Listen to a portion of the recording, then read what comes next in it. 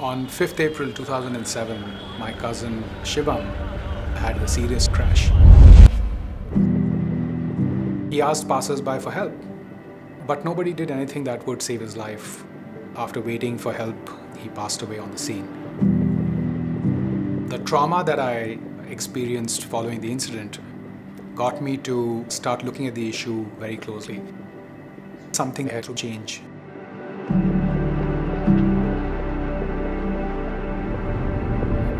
I took time to travel across India to understand what really was happening in the country, and I fundamentally learned three things.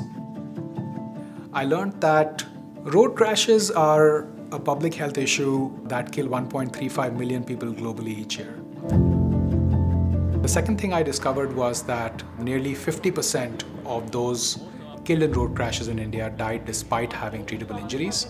And the third thing I discovered was that the public inaction that we saw was not apathy. It was a very profound fear of being blamed for the incident itself. This issue has not been looked at from the lens of public health. And fundamentally, the resources that must go into dealing with such an issue are not allocated appropriately, even though they exist in majority of countries. And with that in mind, I founded the SaveLIFE Foundation. In 2013, we did a research on why bystanders are not really helping road crash victims. And what we found was that there was a tremendous fear of legal and procedural hassles. So we worked with the government and we were able to institutionalize the Good Samaritan law in India to ensure that Good Samaritans, the bystanders, are protected.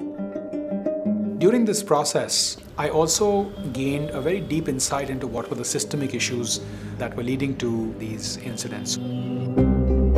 We must address road infrastructure issues, vehicular safety issues, driver behavior issues, and then fundamentally trauma care issues, which can then ensure that life can be saved. SaveLIFE then decided to establish a program that would implement all of these best practices. The Zero Fatality Corridor is a replicable, scalable model of road safety.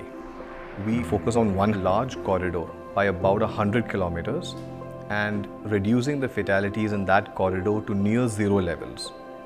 Once we show that this model is effective, then we replicate and we scale it.